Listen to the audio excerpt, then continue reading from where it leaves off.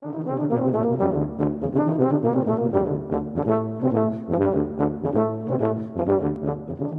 and welcome to the latest episode of the Brass Junkies. I am joined. I'm Andrew Hitz. I usually say that, right? I think. And I'm joined. Are you joined? I'm joined by my co-host Lance LaDuke. I can't figure out the intro, even though it has been unchanged for years. And Lance didn't fail to record his own audio last time when we recorded an intro, even though that setup has been unchanged for years. Lance, how are you? I'm good. I'm sporting my IWBC t-shirt that my awesome students brought back for me from this summer. And I'm very excited because the week we're recording this, in a couple of days from now, the Amani Winds are coming to Pittsburgh, and I'm going to get to hang with them on Wednesday night, and they're coming to talk to my business and music class on Thursday morning. So I'm excited. How about that? Not bad, huh? That's not bad at all. So last time we recorded, which was last week, I had just jammed with John Fishman of Fish, which was obviously a very big deal in my life. Well, Lance LaDuke, guess what happened to me 2 days later? You lost a tooth. No, Oh. I did not lose it. That would have sucked. No, I was playing with the Washington Chamber Orchestra at this very fancy gala, and there were like 20 people that got awards, and some of my. Well, anyway, I digress. There was one person who has received this award in the past, and who was a presenter, where they said Jimmy Page is now going to come up and present an award, and I'm like, I'm sorry, what? Like Dragon Pants Jimmy Page? Like, there's more than one at a fancy gala. Anyway, this gala was in the National Portrait Gallery, in the room where Abraham Lincoln had his second presidential inaugural ball, like inaugural. I added a syllable there. That was good. So we're like, there's like statues. There was exactly 5 feet between the statues and the back of the orchestra, and this is where all of the presenters were walking by. Like, that included like Supreme Court justices and like former Israeli prime ministers, and like, I mean, it was like, place was swarming with earpieces. Well, Jimmy Page is walking right by me, and the rest of them all had their heads down, and they were like waiting to go get seated. Did he on their way to recognize you? get seated? He did. He was like, "You're the guy that played with Fishman on Saturday." No, but he happened to be looking. I think he was trying to see what we were playing, like on the music stand. And he looked right at me, and in this stuffy gala, he's literally 3 feet from me as he's about to walk by. In this stuffy gala, while I'm wearing a tux and I got my tube on my lap, I flash him the devil horns, and he lights up and he goes, "Yeah." And then, then he walks by, and I was like, "Ah!" So yeah, man, Jimmy Page and I, after I hung with Fishman, my all-time drumming idol, Jimmy Page is like in my top 2 favorite guitarists of all time, and we had a moment. So yeah, it was. And then he went and sat next to a sitting Supreme Court justice. It was very funny. Like, that level of society is like, it's crazy, man. And we ain't in it, but I was in it for a brief second though. So yeah, that was fun. And we played with Denise Graves. Oh, cool. Which was spectacular. Oh my goodness, she did Habanera from Carmen, and it was god tier. Yeah, she's remarkable. Yeah, so, she knows what she's doing. Yep, it turns out she does. Mm-hmm. So yeah, it was, and then I saw Pearl Jam for the first time in 31 years in Camden, which was incredible. And then I saw Medeski, Martin, and Wood for the first time in a few years, which is only my second time seeing them in the last decade, in spite of seeing like 80 of their shows over the years. So it's been a week. There you go. Yeah, it's been a very good week. And now you get to talk to me. And now I get to talk to you. Look at there. All your musical dreams are coming true. Our good friend Mike Jacobitz, who he and I go way back, Pearl Jam closed their set with a tune that he really wanted to hear called Porch, and they really ripped it. And he flashed me the devil horns during that tune, and then between then and the encore, I said, "You know how I know I'm having a better week than you are?" And he just got that smile on his face. I said, I got to flash devil horns at Jimmy Page. You got to flash them at me. Well, it's only once removed, if you think of it that way. I did. I have been referring to my friends as my friend Jimmy Page. So, yep. Even buddy, because that's like that implies like an additional level of familiarity and intimacy. So Makes sense. Yep, absolutely. So, all right, Lance, we've got our listener's choice here. We've got questions. We got 3 questions to answer. But before we do that, we should probably thank Parker Mouthpieces for providing the hosting for the Brass Junkies. Parker Mouthpieces offers fine, customizable component mouthpieces for horn, trombone, euphonium, and tuba, including the Andrew Hitz Artist Model Tuba mouthpiece and the Lance LaDuke Model Euphonium mouthpiece. You can find out more at parkermouthpieces.com or follow them on Facebook, Instagram, and Twitter.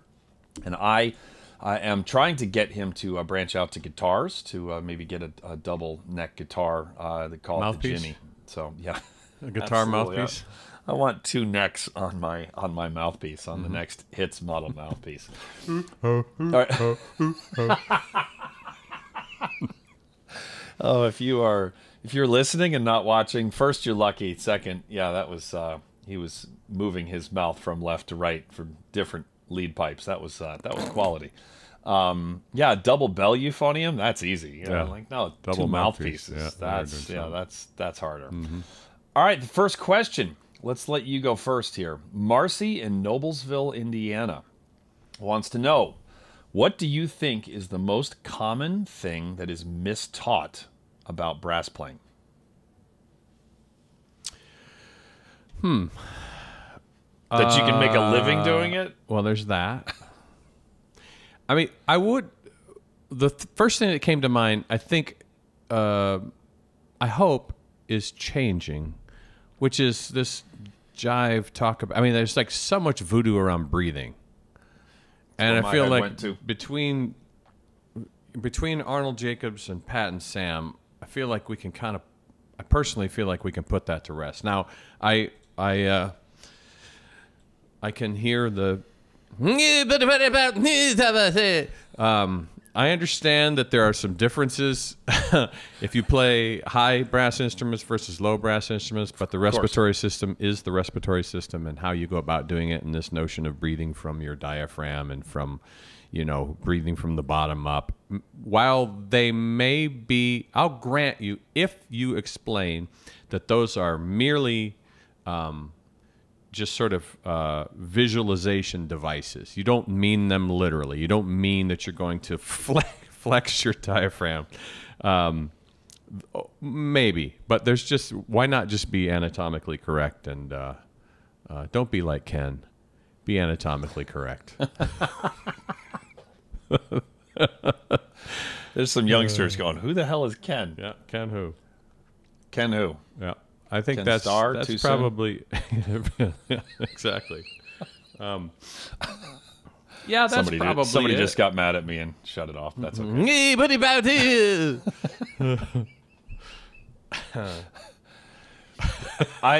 My head goes to the exact same place where it's breathing, but I'm not as generous as you are in terms of the breathing from the bottom up, because I've seen in terms of just using that as a and you said it with a huge asterisk there, so you were not endorsing that, but I've seen that manifest itself in students by they're sticking their stomachs out where it's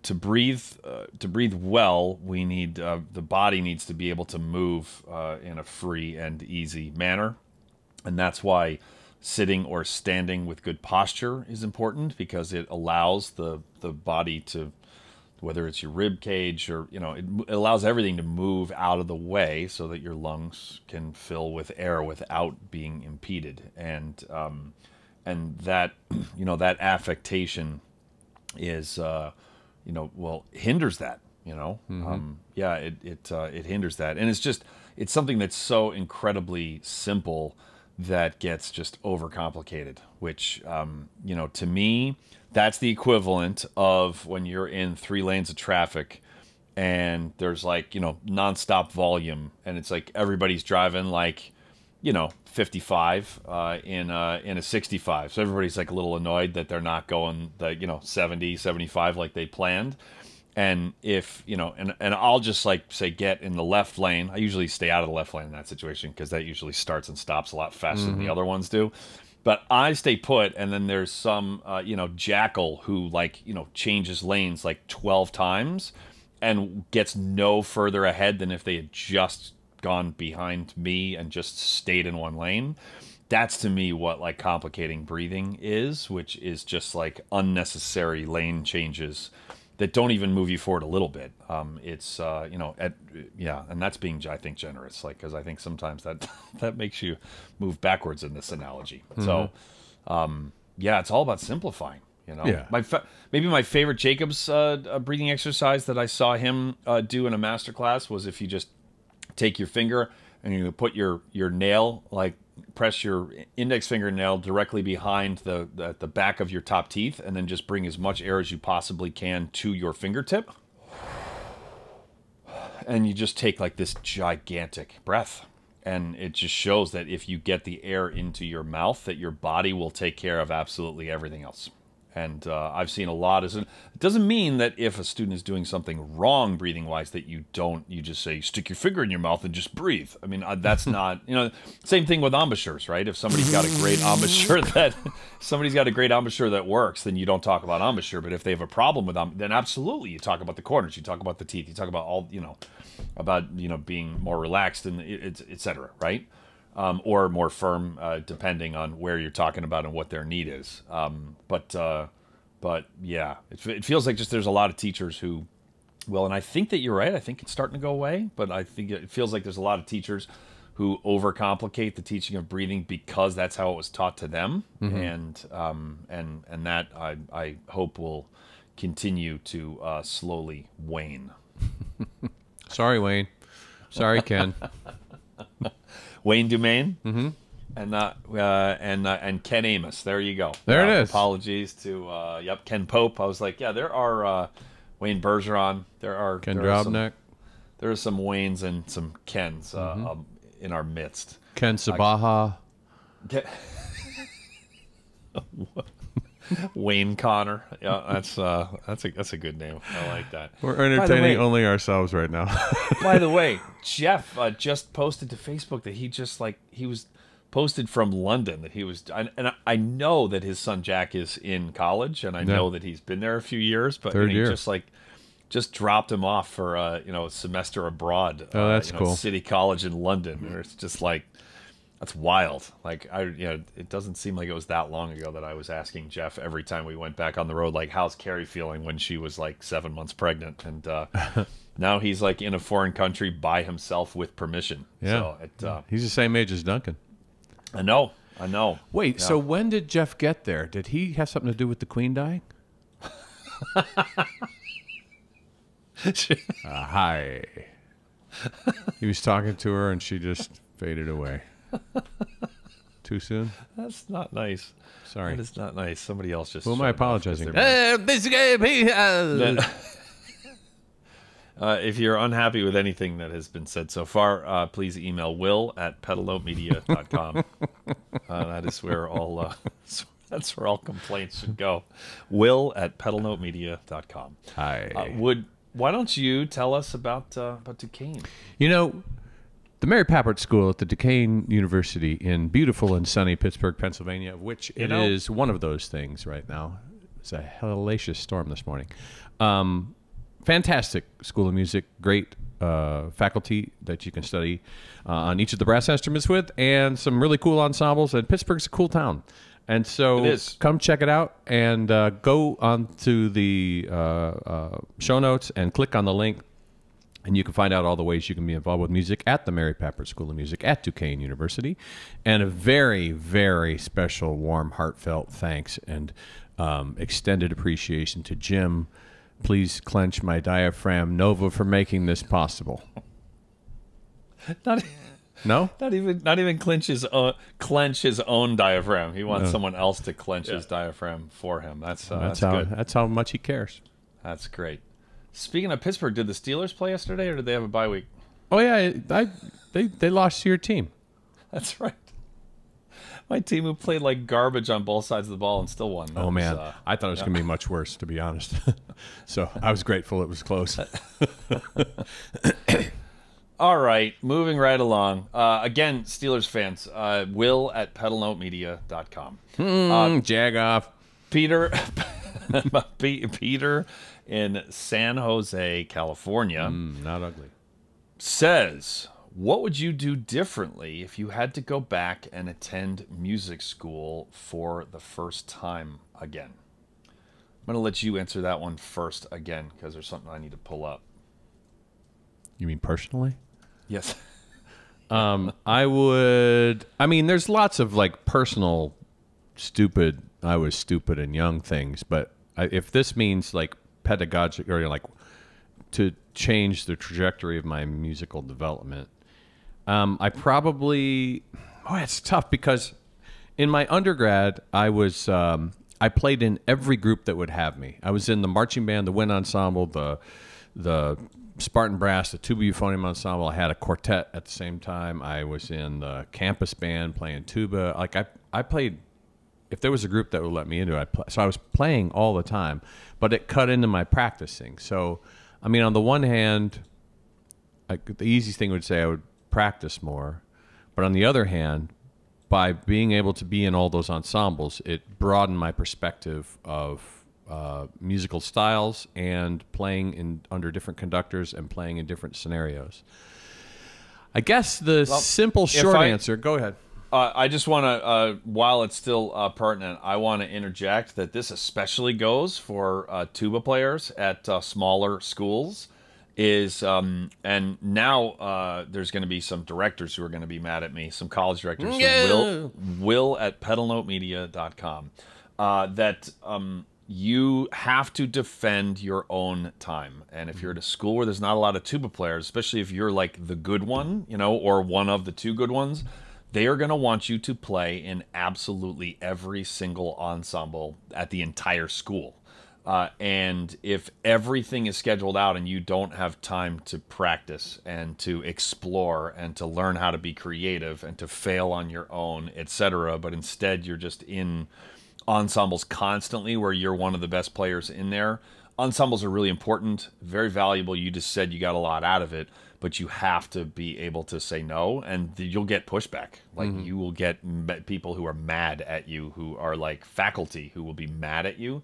But hopefully your teacher will also have your back there, which is a little tricky. But yeah, so that's like especially for people like tuba players where, when the studio can be anywhere from like 2 to 6 people, right? Like if it's 6, it's one thing, but if it's 2, then they may try to load your plate so full that things are falling off. And it's not going to be the rehearsals that are scheduled for you because you're not, you got to show up, obviously. So defend your turf. So, Yeah. Sorry.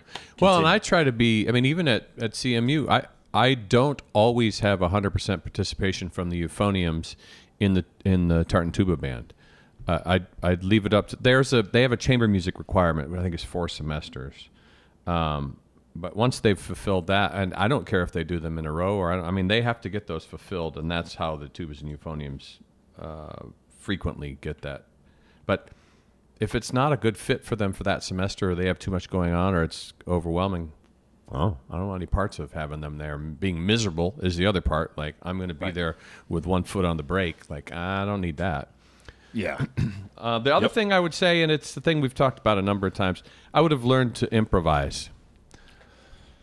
Full stop. I mean, that would, I think, have really that one skill. If I had learned that one skill, that probably would have impacted my career for the better. And I can't complain because I've been incredibly blessed. So I'm not trying to take anything away from that. But I have to admit, I think that would that could have opened even more doors. But I don't know. Woulda, coulda, shoulda. Yeah. Sorry, I had a link that I thought I had opened up, which I hadn't, which is now, because I've written about this topic. There are 5 things specifically that I would do differently if I was a college student again. The first one is to record myself significantly more, like significantly more. The analogy that I like to use is that there is some, 85-year-old in Italy who is, has made tomato sauce from scratch. Never seen a recipe, learned it from their grandmother. That they've made it literally tens of thousands of times in their life. What's her name? What do they do every single time before they serve it, even if it's just to their spouse? They taste it, right? Because the tomato sauce, like with not enough salt, even with banging tomatoes and banging olive oil and banging garlic and banging, it's like it's flat. And if there's too much salt, it's it completely throws the whole thing out of whack. You taste it, right? So often, I did a lot of this where I was just like cooking, and then I taste a little bit, like right before I'm about to serve it. Gotta record yourself a lot and get into a feedback loop. And if you're not used to doing that, I will warn you that you're going to get really bummed out when you first start doing that. But also look for one of my favorite Jacobs quotes is catch yourself doing something right. And so listen for the things that are good and the things that are improving in addition to the things that are not. And there's even... Sorry, go ahead. I think you should also... I mean, I was just talking about this with a student. Have a set place that if you can record in the same place with the microphone in the same place, you should do that. And then you should also be in that same room, but move the microphone somewhere else so you get a different perspective of what it sounds like. So maybe you're on the bell side, maybe you're not on the bell side, maybe it's behind you. And then mix up the rooms that you're in as well, just to kind of... So have a constant, but then also... That's great. Throw in a variable. Yeah, that's great. And you can actually tell a lot about tone from recording just from your phone, but it's very specific what you can learn from it. Your tone is going to sound like crap. Like if you're a euphonium player and you're going to compare your sound to Lance on the last Boston Brass album that he recorded, good luck, because we flew to Phoenix to a specific church that we had chosen for its acoustics. We were paying Clark Rigsby, who's like legendary recording engineer, and Sam Palafian to record and produce it. It's mixed, it's mastered. It's like you're not going to... There's no way Lance would sound like crap on your phone, But so here's what you can tell is when your tone is not going to sound good, but when it sounds different, when it's like soft, then it's a different bad. Then that means your tone is changing when you go into the lower, lower dynamics. That's not ideal, right? Or when there are certain notes where it changes, and so it could all sound bad, but if some are different bad and you start to notice patterns, then you realize that, oh yeah, D flats with 2, 3, and 5, are not. I'm not in the center. I'm like, it's sharp and I'm lipping it down, and it's just got that sound to it, and so you can learn a lot from that. So even if it doesn't sound great. All right, second thing is that I would take piano way more seriously. The first reason is just because it's required, whether you are an ass about it like I was or not. And I had never done anything with both hands, and I just didn't put in the time. And so it was like a constant source of frustration for me because I sucked at the piano. And so I wish that, and I get, I got this for, I like that. It's my latest tune. I've got that for teaching purposes, and I can like bang out some chords and stuff. But it would be great if I had just taken the 2 years of piano, or almost 2 years of piano, that I needed to take a little bit more seriously, because it would have A, made things go smoother then, and B, it just would be helpful now. Have I ever told you the story on here? This might be a good bonus episode thing. I can't remember if I've talked about the dead animals. You have not, and that is a perfect thing for the bonus episode. There's a band that we had in our college years. Okay, no, that is I've never heard that in the van on the podcast. Like I would remember a story about a band called the Dead Animals. Yep, that's spectacular. Number 3 is that I would take notes at every masterclass and after every single lesson.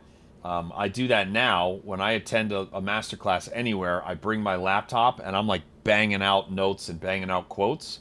And I used to, before procreating, I used to attend a lot more masterclasses. and I would go and I would like I'm a fast typer. I would type a list of quotes. I would then take that list, and some of it wouldn't make sense without the context of what was happening in the moment, so I would remove those. I would then, edit it. I would then take the ones that were really great and put them in bold. So I'm reading these like 4 or 5 times. I would then post it to andrewhitz.com, to my blog there. And by the time I did that, I had internalized like all of the main points from that class, and that whole process took me like an hour, and just like being super attentive while I was there, and then another hour, and then it was like that stuff was integrated into my teaching like by that week. Do that when you're in school. Do that. It's it's really, really helpful. And by the way, Sam used to talk about the most important lesson of the week is not the most important lesson of the week is the one that you have. The most important practice session of the week is not the one right before your lesson. It's the one right afterwards, and it should ideally be the same day. Which in general, you got like a week to learn your assignment. It's like that's the day you're gonna maybe chill. Like on practicing again that day because you've already had your lesson. That's the day to like really apply and to really get ingrained all the stuff that you just learned. 2 more. One is I would play a lot more chamber music. Make it up. Make up the ensemble. Figure it out. Or play standard rep, right? Play standard brass quintet with 2 trumpets, horn, trombone, tuba, whatever. It can be creative. It could not. But it's really amazing. Even if you play, trumpet or an instrument where you're making a lot more creative decisions. If you're playing trumpet in orchestra, your principal trumpet is making some decisions for the brass section. Tuba is not. But even trumpet, you're making way more decisions, both individually and collectively. It's just, it's invaluable. And then the last one is to regularly attend masterclasses and recitals of other studios. So when there's a clarinet player that comes to town, who's like some like guest artist who's there for 3 days, there's a very good chance that that person is a big deal, or else they wouldn't be coming to your school for 3 days out of all of the clarinet players that the professor there could hire. Go to the masterclass, go to the recital, pay attention, take notes, do all that stuff, because there are things that are easy on the clarinet. A good high school clarinet player can play a diminuendo better than either of us can. And you've got great soft chops. When I played in a rock band yesterday, so today it would be a little challenging. But we can both play real soft, but clarinet is just keeping that reed, particularly on a clarinet, vibrating at ridiculously low volumes is apparently much easier than most other instruments, because judging by the fact that like a good, not amazing high school clarinet player can just kill that, and so they don't care that it's hard to play that soft. So you go and see that, and it's like, okay, well now that's your problem. You play the trombone, figure out how to integrate that kind of, as Sam used to say, our number one tool as musical storytellers is dynamics, our dynamics, and I didn't want to quote him with bad grammar because he actually used to say it correctly, but although he's not here to fight back, so yeah, he said is dynamics. Anyway, anything else on that topic? I don't think so. That was way more thorough than I thought we would be. That's good. That's accidentally that might be useful. Sorry. And the Steelers fans will never hear it. Yeah, that's true. That's a real shame. Yep. So, yep. As will anyone who hates Led Zeppelin. So, yeah. You know what, Andrew?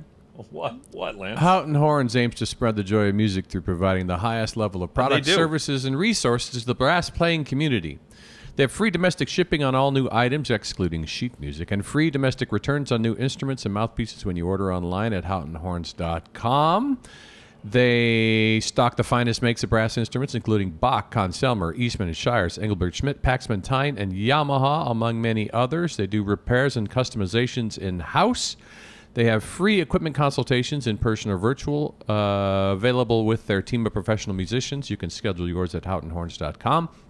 You can watch over 200 unique videos at Houchin Horns' YouTube channel, youtube.com Houchin Horns. And if you enter the promo code Junkies at online checkout, you receive 10% off your purchase from houchinhorns.com. Some limitations apply. Thank you, Lance, for the dramatic reading. All right, Dave in Bowie, Maryland. Bowie. Hey, there you go. Remember the Bowie Brass Quintet? Did you ever hear those guys? I don't think so. It was a bunch of, the Badger was in it. Marty Erickson was in it. Trying to remember, forgetting on the Bob.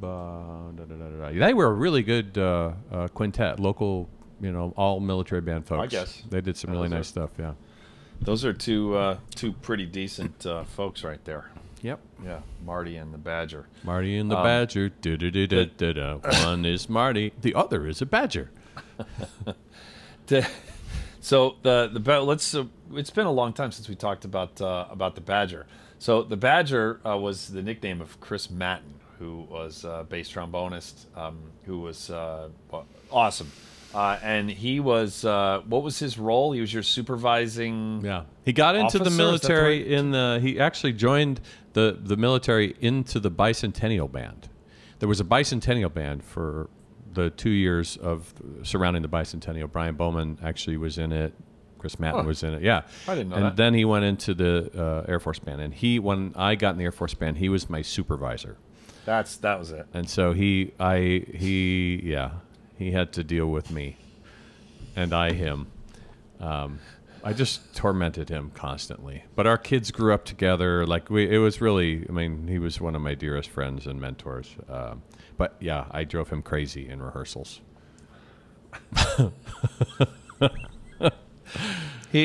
So the Badger recorded. We've told this story, but we've been doing this for so long. There's there are some of these stories. There are people who've listened to every episode for 4 years, and who are like, I've never heard that, because we're almost at episode 200. He recorded the recording engineer, fantastic recording engineer for the Brass Recording Project album that we did, the arrangements of J.D. Shaw. And we recorded this at the Landon School. Shout out to Earl Jackson. He was in a booth at the back of the auditorium, and we would be screwing around so much. The recording session was going so well. How well was it going? That's Rich Kelly, Kevin Gibo, JD, Lance, and myself. And we were just plowing through these tunes to the point where we handed out new charts that Rich and Kevin had never played before. And there was which tune was it that there was one tune with hard trumpet parts. I was like, oh, this is pretty straightforward. The tune that you sang, what was the jazz tune that you sang? It's All Right With Me? Yeah, It's All Right With Me. Yes. That was it. And I was like, oh, yeah, it's straightforward. I'm thinking, there's no tempo changes. There's no, and then I forgot, in the middle, there's some real intro. I was like, oh, yeah, except for that, they're both glaring at me you dumbass. This is not easy. And you can hear that album, actually. You can hear the product of that.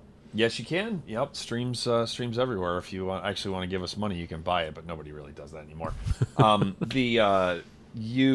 So I remember the two of them were like, can we have 10 minutes? And I'm like, sure. And then they each just noodled for 5 minutes, and then they were like, okay, we're ready, and then just recorded it. I was like, oh, okay. Like I said, it's easy.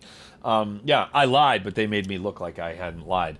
But it was going so well that we were so loose. We were just screwing around, which that's chicken or an egg thing, right?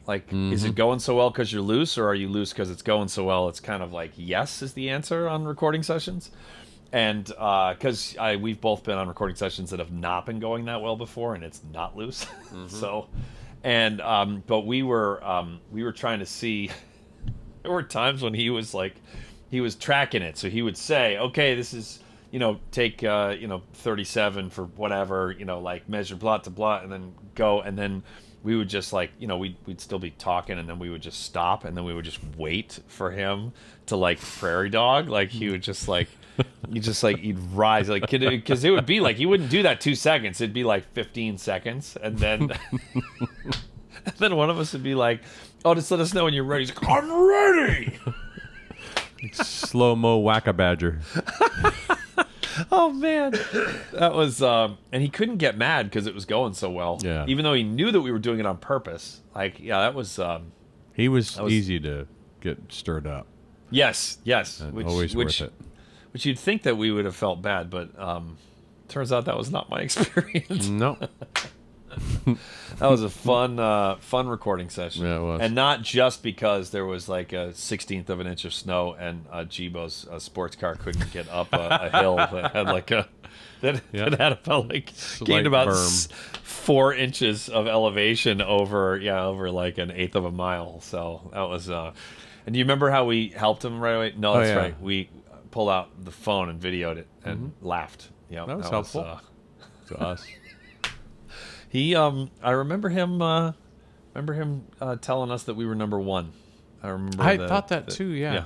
There was a "you're number one" salute, which I appreciated. You know, like because he was struggling, and he still took the time to tell me how much I meant to him. So reminds me, you know, this Jimmy Carter quote. I'm gonna.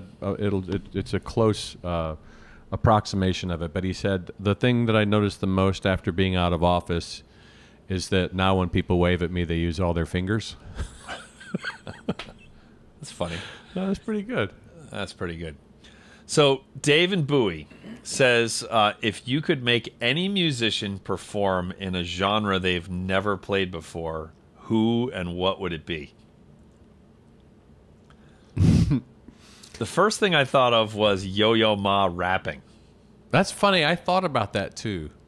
Because he's got great style. He's got great ear. You know, like it'd be But that would be that was my first, and then my still kind of funny, but also serious is like any mean conductor, make them solo in front of a major orchestra. Ooh, that's pretty good, right? Like any mean conductor, of which I could name some that are quite famous right now. That never miss an opportunity to lift people up in the orchestra, especially like when they're the music director, and then just make them like, what's your instrument? Oh, it's flute. Okay, good. Yeah, go ahead, play Mozart. Yeah, we're good. You just tell us the tempo, and then we'll do this. So that I think that would be my answer. I won't name names because I don't want to stir it up too bad. But yeah. I was thinking, well, one of the things that I thought was that I would put you in a Steely Dan cover band.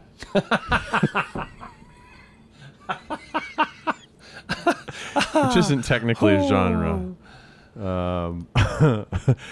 I also thought about... Hey, hold on. Before Steely Dan fans email me... we're aggravating everybody today. Will@pedalotemedia.com.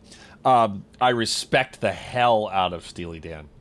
There's just like the most important part of music is like that, like you can't put your finger on it, like for whatever reason. And I've tried many times. My life would be easier if I liked Steely Dan because there are some people who really like them and are not okay with the fact that I don't like them.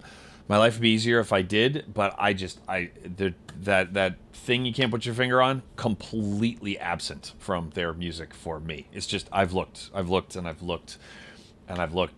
I just can't find it. So yeah. So anyway, I mean, like, you know, Steve Gadd is playing on some of those. I mean, it's like, you know, he's like one of my heroes. I mean, you know, it's like and it's brilliant writing and the harmony. I mean, it's like it's great. I just when I saw Medeski, Martin and Wood on Saturday, there were four bands.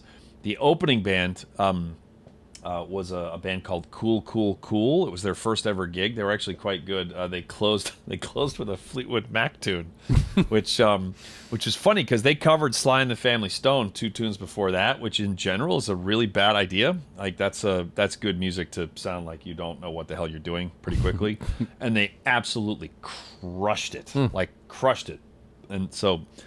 Closer was a little Mike Jacobitz, who I was with, turned and just started laughing. Because the Phoenix, when he and I used to work at mailboxes, etc. Now it's the UPS store, but this was a mom and pop version of that. And the classic rock station in Phoenix was shockingly bad. It was like shockingly bad what they played and what they didn't play. And somebody in Fleetwood Mac is from Phoenix, so they used to play Fleetwood Mac like all the time. Speaking of Jimmy Page too, they used to accept, this is how long ago this was, they used to accept fax requests, right? Like you could call or fax. We had, next to the fax machine at this place, we had a handwritten fax that I had written out that said, "Play more Led Zeppelin, and for the love of God, no more Fleetwood Mac." And I faxed that to them every single time that I was working at noon. So they, like, some idiot at that station got that over, and of course I knew it wasn't going to work. They never played Zeppelin during that hour, and they played Fleetwood Mac like half of the time. It was probably because of my fax, but it was just funny. And people knew not to throw it away. It would just sit next to the fax machine. So. There's my story. So anyway, me and a Fleetwood Mac cover band. I like that. Or sorry, Steely Dan cover band. Yep. I mean, the other things that come to mind, I guess it's less genre, but I see. I've always been drawn to that stuff. There were a couple of records, like in the '90s, I want to say. There was like a album of Kurt Weill music that was like all done by different artists, and I've always just been a fan of people doing weird stuff stuff that you think that you know. Like, have you heard the Flaming Lips Sgt. Pepper thing? No. That's pretty interesting. Cheap Trick covered Sgt. Pepper live, which was cool. There's this band that not a ton of people know, Me First and the Gimme Gimmes, who are they're West Coast. If I have my story straight, which I may not, it's from what I gathered, it's a bunch of guys they've been around for 20 plus years. Actually, I'm not sure how recently they've been recording, but it's all these guys who were in a variety of punk bands, and they came together and they only played cover tunes. And so then they did like show tunes, and then they did country music, and then they did like Beach Boys-esque, like that kind of that. They would pick a period and they would like just do these covers, and they were both hilarious because it was like Delta Dawn at Mach 7. But they were also expert musicians. So like the drummer is out of his mind, the guitar player, the bass player, like everybody is just completely killing it. So to have them tackle, I don't know what would be interesting, like an opera would be kind of freaking cool. I mean, it's just a complete mashup of they're expert musicians and then take on this style that they're not familiar with. But like I like that. I mean, I was thinking about Elvis Costello already does that. Joe Jackson already does that. Like the people that I'm drawn to, they all do weird. Peter Gabriel, Fish does that. Fish. Yeah. So there's these two Peter Gabriel tunes. Albums that were. I can't remember what they're called, but they're. I know which ones you mean. One of them, he did all these covers of singer-songwriters that he dug, and the other one, he had all those singer-songwriters that he dug cover one of his tunes. Yeah, and they were orchestrated, like it was with this kind of modified symphony orchestra. That stuff is really interesting to me. Yeah, so that's where my head goes. Did you ever hear the Judgment Night soundtrack? That was a 1993 film. The whole album. It's one of my favorite. It's easily one of my favorite soundtracks to a movie.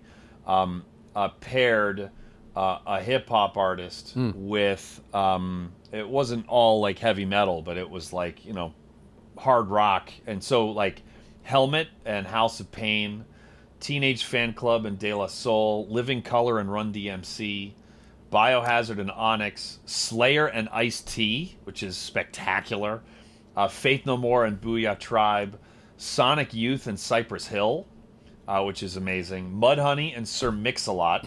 Like, these are like, you just hear, and it's awesome. Dinosaur Jr. and Del the Funky Homo Sapien, Therapy and Fatal, and Pearl Jam and Cypress Hill. And it's like, it's spectacular. Yeah, it's some of those tunes are good, and most of them are great, and a few are just like stunningly awesome. So yeah, but I dig it. It's like it's like the heavy thing, but then with the rap, and so it's like it's more groove based so both of them are a little bit out of their comfort zones, if you will.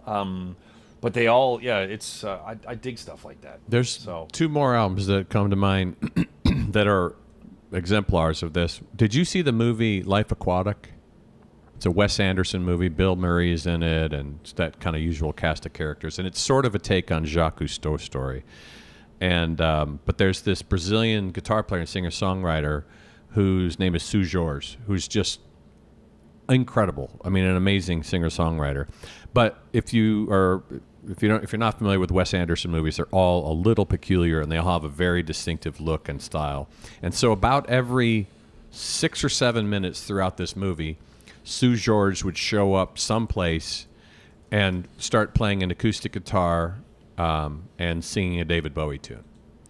And it had nothing to do with the movie. It had nothing to do with what was going on in the scene. It was just sort of these transitions.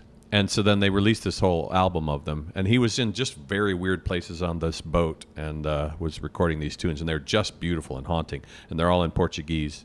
But really, really cool. And then the other one that just when you were talking about that last album, have you heard Eddie Vedder's ukulele record? Yes. So good. Yeah. And his approach to the instrument is so different. It's really a super cool thing. He's a brilliant musician. Yeah. He really is. He used to be on Letterman all the time. Letterman loved him, man. Yeah, he's a brilliant musician. Yeah, and one the musicians I look up to in the business are the people who don't stop. You know, they keep their feet moving. You know, where it's like they don't just you know, I don't know. You could easily make your living as a euphonium now, just going around the country and, like, you know, playing recitals with pantomime on it, and playing the absolute crap out of it. And there'd be value there, by the way. There'd be like a lot of people that would be very excited to hear that, and that would be inspirational to students who are trying to learn it, etc. But that would, like, eat you alive. Oh my God, yeah. Like, I mean, it would just, and that's not to say that somebody who that doesn't eat alive should change or be more like there's no value judgment there. None. Genuinely, I'm not just saying that to not sound like an a-hole. That Will at pedalnotemedia.com. No, it's just, you know, like that would completely, that would eat you up. So my whole bag is you should make the music that nobody else is doing. Yeah. So that's just, there's too many people who care about that music more than I do, and they should go do that. Yeah,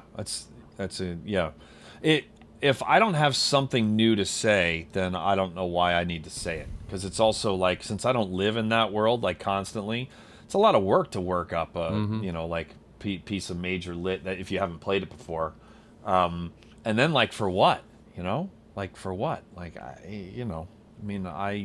you're playing with John Butte's band Butte and Friends now. It's like, I'm hopping between yesterday. So some of the charts came in late for the gig that we had yesterday afternoon here in DC.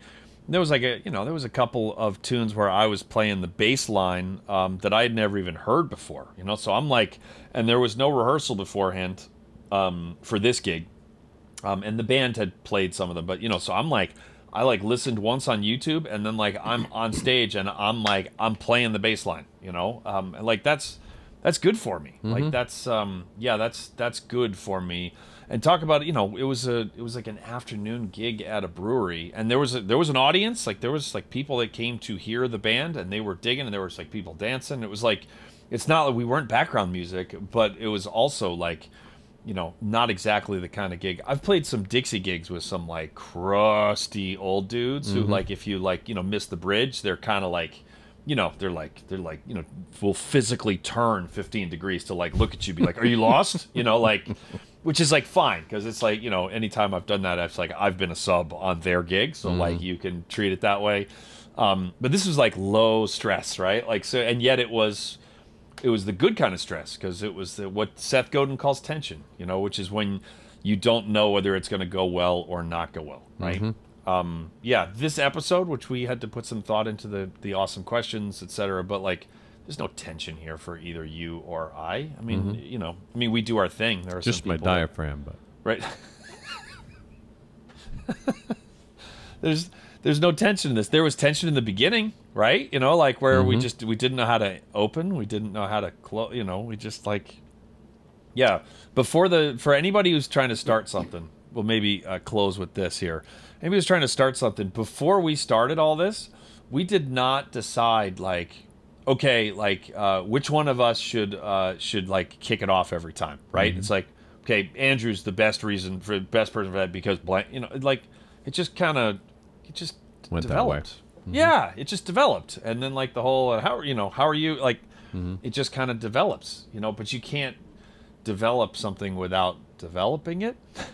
Whoa, whoa. There's a process. You can't compare, your work in progress to someone else's finished product, which is funny because some people listen to the first episode and they're like, this is your finished product. Yes, in fact, it is, which, commentary appropriate and encouraged. Are these numbered wrong? Have you done 198 of these before this one? Like, at no point you guys were like, maybe we should stop. Yeah. Anyway, Will at petalnotemedia.com. All right, Lance, is there anything else? No. Hey. God, no. That's the other thing that has changed, because you used to like make up something ridiculous. Oh, yeah. Remember back, I used to talk about the interns. I had a whole thing about the interns. They couldn't be on the call because they were Austin and Buddy. That's yeah, right. Man. Yeah, who are now like both. Yeah, like Buddy's like Dr. Buddy. Dr. Buddy. I'm Dr. Buddy. Yeah, he played in Dallas Brass for a number of years and then retired from Dallas Brass. It's like, and now he's a doctor, and now he has a college job, and Austin's kicking butt in Boston. Yeah. So we flouted some child labor laws, but they were working for us when they were like 11, 12. Yeah. So, they were malleable. I want to play the trumpet. Goodness. Yeah. No. I bet you do. Edit these audio files first. And no playing outside with your friends until this is done. Mm-hmm. There, Dr. Buddy. All right. Well, if you are I'm about to hear a story, a Lance story. There still are Lance stories that I've never heard, and there still are some stories that Lance has never heard. I've heard most of his stories. He's heard most of my stories, like 9 times. But we're about to hear about the dead animals, which is wild. That is for our Patreon patrons. If you go to which, like, believe it or not, like in my head I was like, this is going to be a value, this is the value proposition, is if you support the show, which the main thing, by the way, is like, we just got to keep this thing going, and it's a ton of work and it's expensive, and it's a lot of ongoing costs. So thank you from the bottom of our hearts to everyone who has who continues to help us. Although, if you are a listener and you can't afford even just a little bit of money to we are happy you're here. So we'd rather have you here than your money. Although both is great, but we would genuinely rather have you here. But we're about to hear about the dead animals, which I'm pretty excited by. It's pretty exciting. That's going to be pretty good. All right. Well, Lance, this was wonderful. I enjoyed your shirt, at least. Thank you. And that is going to do it for this episode of The Brass Junkies. You've been listening to The Brass Junkies on the Pedal Note Media Podcast Network. If you would like to hear the bonus episode featuring today's guest, please visit patreon.com/thebrassjunkies to learn how you can support the show and instantly access all bonus materials, as well as gain access to a special patron-only Facebook group. The Brass Junkies is produced by the amazing, wonderful, and truly inspirational Will Houchin.